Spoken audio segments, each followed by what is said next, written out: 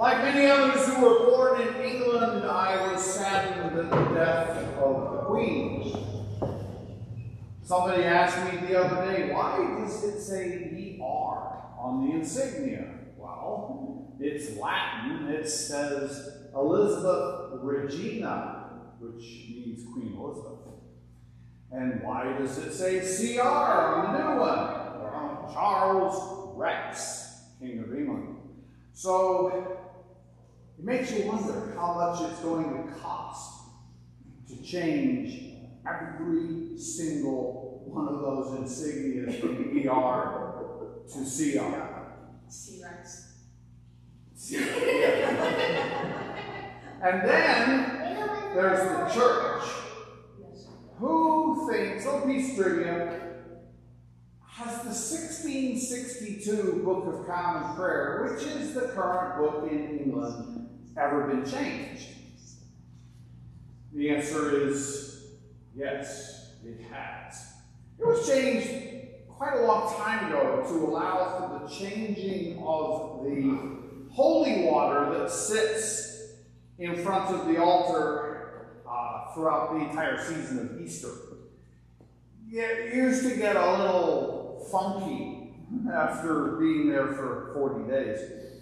So that was one change. There's countless others, but a huge change is that the royal family is prayed for in morning and evening prayer. And that will need to be changed. So every single 1662 Book of Common Prayer throughout the entire Church of England is going to need to be replaced. That's going to be expensive. Just saying. So, moving on to today's gospel, Jesus tells us two parables about lost items. Now, I don't know about you, but on a good day, I lose things going from one room in my house to the other. This is a problem. And then, that's a good day. If I have a bad day, it goes like this. There I was. The other morning, I decided to wash my truck. As I start towards the garage, I spot the mail on the hall table. I should go through the mail before I wash the truck.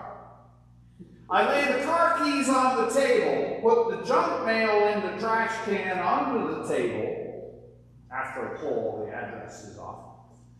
And I notice that the trash can is full.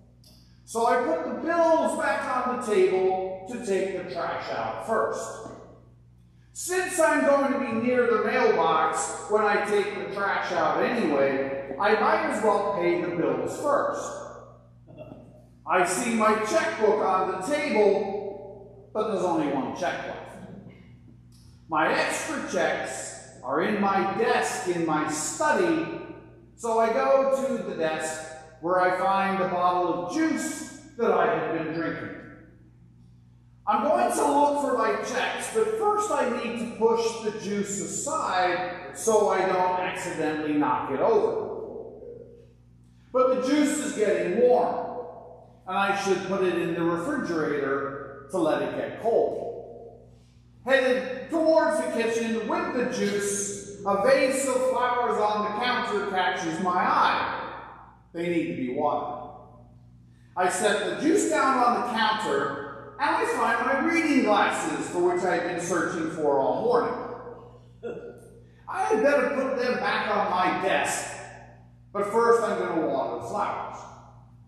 I set my glasses back on the counter, fill a container with water, and suddenly I spot the TV remote.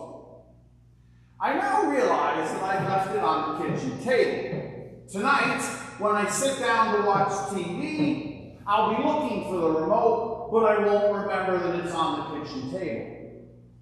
I should put it back in the TV room where it belongs. But first I'm going to water the flowers. I splash some water on the flowers, but most of it spills onto the floor. So I put the remote back down on the table, and I get some towels to wipe out the spill. Then I head down the hall, trying to remember what I was originally planning to do. The day has ended. I look back over my accomplishments, or lack thereof. The truck isn't washed. The bills aren't paid. There's a warm bottle of juice sitting on the counter. The flowers aren't watered. There's water all over the floor that I slipped on and hit my head. So I fell, and now I have a nasty headache. There's still only one check in my checkbook. I can't find the remote. I can't find my glasses, and I don't remember what I did with the truck keys. Now I'm trying to figure out why I got nothing done today. And it's quite baffling because I know I was busy all day long, and now I'm really tired. And through all of this, even before I decided to wash my truck, I started out looking for a letter that I've lost and still cannot find. I can tell by the looks on many of your faces that this is all too familiar a scenario. No doubt, we have all experienced this type of fruitless and time-consuming day, especially when we're desperately searching for something that is lost that doesn't want to be found. Today, we hear the parables of the lost sheep and the lost coin. The lost son, better known as the prodigal son, comes next, but it's not included in today's gospel. So these two things that are lost, when they are found, tells us that in God's kingdom, every last person will be accounted for, and that we all matter. But before looking at today's gospel, a little recap. As the summer winds down, we have spent most of it hearing from Luke's journey narrative. I've said it before, but it deserves to be repeated. If you read the Gospel of Luke from chapter 9, verse 51, through chapter 19, verse 27, you can see a pattern. Jesus speaks to the large crowds, the Pharisees, and his own disciples. He speaks uniquely to each of these three audiences, doing so in a definable pattern between the crowds and the disciples, but the Pharisees are always sandwiched in between. To the crowds, Jesus preaches the coming kingdom of God. To the disciples, he speaks in a more instructive manner, teaching them about hospitality, suffering, possessions, honesty and dishonesty, and how to pray. He speaks even more differently to the Pharisees than he does the other two groups. His words carry a far more negative intent as he cryptically warns the religious charlatans through the clever use of parables that they will ultimately be rejected from the kingdom of God. But the kingdom of God is open to all, and therefore even the Pharisees could find their way in. But they're going to have to change the path that they're on, which is the very definition of repentance. Today, Jesus addresses the Pharisees using two parables and the celebration over one sinner who repents, to answer the criticism that Jesus receives sinners and even shares meals with them. Why did Jesus spend so much of his time with sinners? The religious leaders dismissed sinners as being irredeemable. They were only interested in those who could further their position within society. But it was Jesus' mission to restore all to his flock. In the first parable today, Jesus aims his cleverly disguised words at the Pharisees themselves when he says, "There will be more rejoicing in heaven over one sinner who repents than over 99 religious persons or righteous persons who do not need to repent." The 99 represents the Pharisees, who think that they have no need to change their ways. Such is the nature of self-righteousness. You don't see your own faults, yet those of others are readily apparent. In the parable of the lost coin, the coins refer to a piece of jewelry worn by brides that had 10 silver coins attached to it. This was the equivalent of a modern-day wedding ring. For a bride to lose one of the pieces that were commonly sewn into a headpiece would be really, really bad. So, to have lost it and then found it, unlike my letter, it would have brought great joy. So much so that upon its return, the woman literally throws a party. Jesus uses this parable to show the seriousness of God's desire to not lose even a single soul. Not one. We are told that the woman would never give up searching for the lost coin. Similarly, God will never give up in the search for every lost soul. Every person who is lost from the sheepfold of faith, for whatever reason, God will open up every possibility for that soul to return.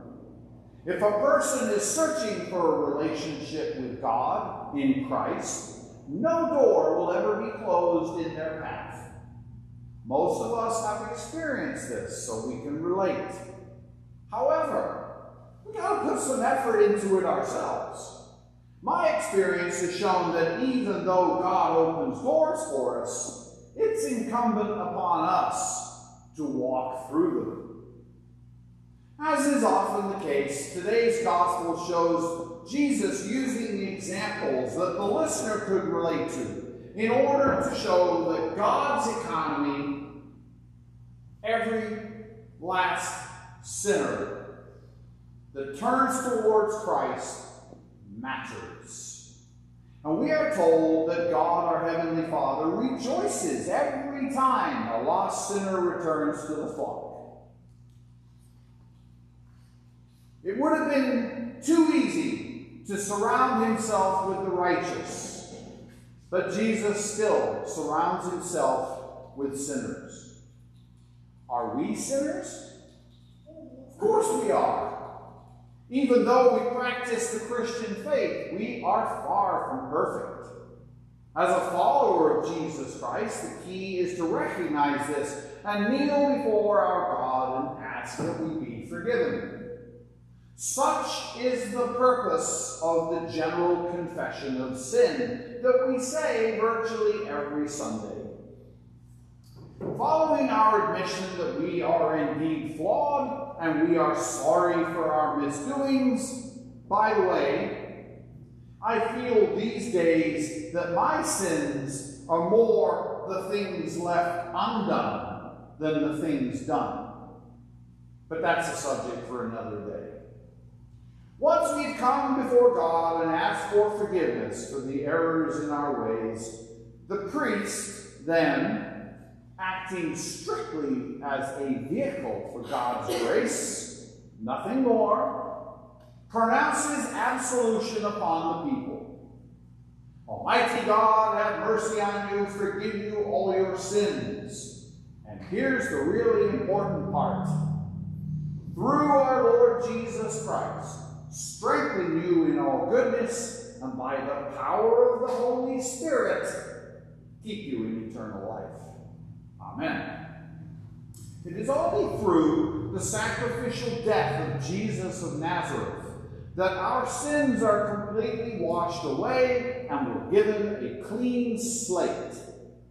But with the caveat that we at least make the attempt to not repeat them. We should heed Jesus when he says to the adulterous woman in John 8:11, "Go and sin no more."